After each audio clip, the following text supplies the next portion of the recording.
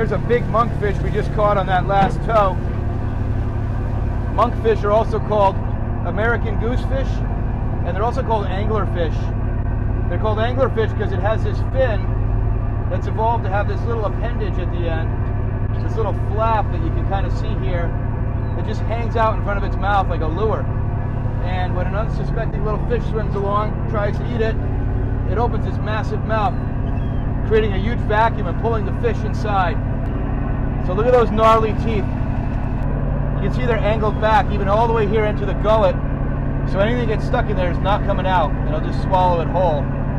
Look at the mouth on that beauty.